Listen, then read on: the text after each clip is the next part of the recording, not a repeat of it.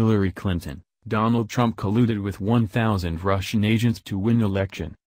Hillary Clinton launched an all-out assault on Donald Trump Wednesday, claiming he must have guided Russian efforts to keep her out of the White House.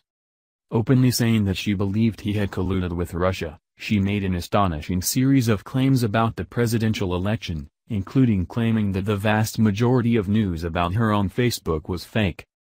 She even cited Pizzagate, claiming that claims she was involved in a child sex trafficking network in a Washington, D.C. restaurant had helped swing low-information voters, according to Daily Mail.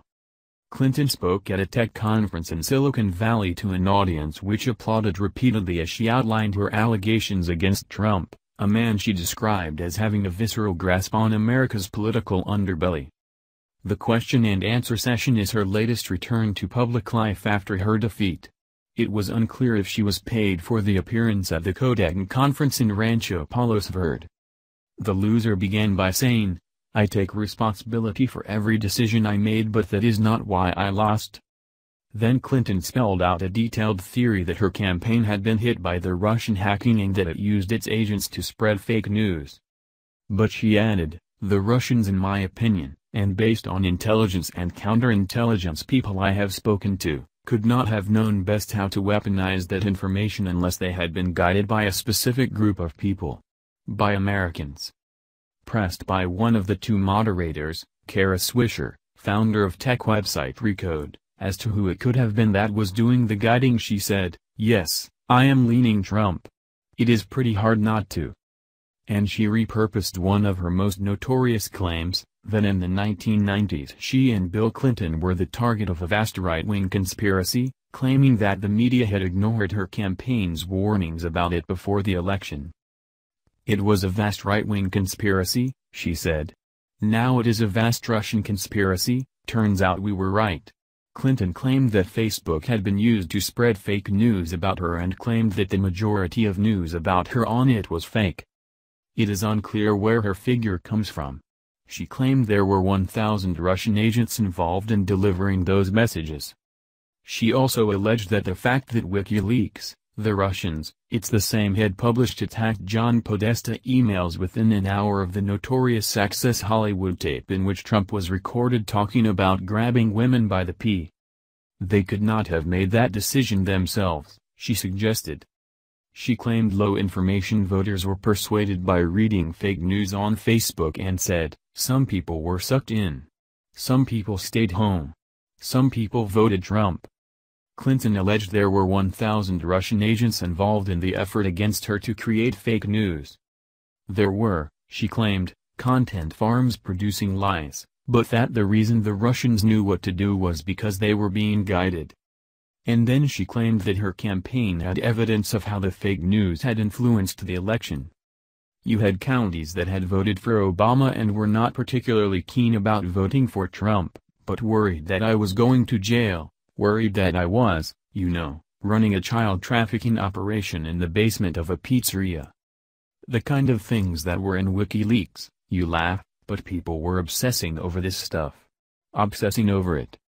And you put yourself in the position of a low-information voter, and all of a sudden your Facebook feed, your Twitter account is saying, "Oh my gosh, Hillary Clinton is running a child trafficking operation in Washington with John Podesta." Well, you don't believe it, but this has been such an unbelievable election. You kinda go, "Oh, maybe I'd better look into that." Swisher intervened to repeat a claim that a Facebook story had described Clinton as secretly being a lizard and said, "Yeah, and you are a lizard." Clinton replied, "Yeah. And then, well, whatever I am. I'm everything. And and so you begin to get sucked into it. So some people stayed home, some people voted for Trump, some people stayed with me and some people went third party, because they wanted to vote, they thought it was their duty. But they didn't like Trump and now they thought I was, as bad as they were being told. So it was a confluence of all kinds of things." She also took aim at Twitter and Facebook, claiming that they were being pushed towards conspiracies and lies. "What do you do to try to contain the weaponization and manipulation of that information? I don't think we know yet," she said. I have a lot of sympathy for people making those decisions. I just wish they'd hurry up. She seemed to advocate censorship, saying that if it was a choice between allowing fake news and curating to keep it out, I'd rather err on that side. And she suggested that Russia or Trump were somehow behind a deliberate inflation of his numbers of Twitter followers through the use of bots, because his European and Middle East tour had been a flop. Who is behind driving up Trump's Twitter followers by the millions? She said. We know they're bots. Is it to make him look more popular than he is? Is it to influence others? What is the message behind this? You're sitting in Moscow, in Macedonia, the White House, wherever you are, and saying that trip may not have worked out so well, pushing the guy, failing to express our support for NATO. How do we recover from that? You can't let Trump and his allies be a diversion. They are a threat. Clinton did not just blame the Russians and Trump for her defeat, she also advanced claims that she had been discriminated against because of her gender and unfairly kept off television. The former Secretary of State had cashed in when she left office by giving speeches to Wall Street and other forums, charging as much as $400,000 a time. They became a political liability, but she now claims it was sexism which was behind that. Men got paid for the speeches they made. I got paid for the speeches I made, she said. It got used and I felt unfairly used. But it was part of the background message. In fact, her two main opponents were first Bernie Sanders, who was clear that he had never been paid large amounts for a speech to Wall Street, and Donald Trump, who did not declare any earnings from comparable speeches. She was asked by Mossberg why she took money from Goldman Sachs, and hit back by asking why the bank was at the Recode conference. They pay us, the host said. They paid me, Clinton replied.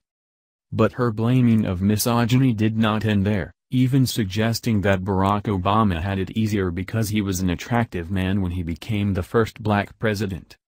She said that voters were not ready to accept people who did not look like or speak like previous presidents. President Obama broke the racial barrier, but he was a very attractive man, she said. She added, I never said I ran perfect campaigns, but I don't know who did. At some point, it bleeds over into misogyny. She also took aim at the media for what she suggested was systemic bias against her, using examples which are likely to be pushed back against by television executives in coming days. Among her allegations were that Trump had got more airtime because he called into shows rather than appearing in studios, which had not generally been allowed. Network executives said Trump may not be good for the country, but he's good for business, she claimed. Another aspect of her victimhood was that people thought she would win. I was the victim of a broad assumption that I was going to win, she said, claiming that it had made things more difficult for her. And there was also blame for the liberal New York Times, which had endorsed her but which she claimed had covered her secret email server, and her subsequent lies about it, which she did not acknowledge, like it was Pearl Harbor. The overriding issue that affected the election that I had any control over was the way that the use of my email account was turned into the biggest scandal since Lord knows when, she claimed. This was the biggest nothing burger ever. The way that it was used was very damaging. It was interesting. I know you had Dean Baquet from the New York Times yesterday, the paper's most senior editor, and they covered it like it was Pearl Harbor. And then in their endorsement of me they said this email thing, it's like a help desk issue. Also getting hit in the media were Netflix. The on-demand video streaming service did not have a fair balance of political documentaries, she claimed. 8 of the top 10 political documentaries on Netflix were screeds against President Obama and me, she claimed. Democratic supporters were not making the correct sort of documentaries, she claimed. She was not short of solidarity on the stage during the 1 hour and 17-minute session, as Mossberg, a veteran journalist, referred to the Democratic Party as "we then said I'm retiring." Even her own party did not escape blame, as she said its voter data was riddled with errors and low quality. I had to inject money into it, she said, going on to claim that the Republicans had made sure big data firms would not help her. Thanks for watching. Please subscribe my STC News channel. Goodbye and see you again.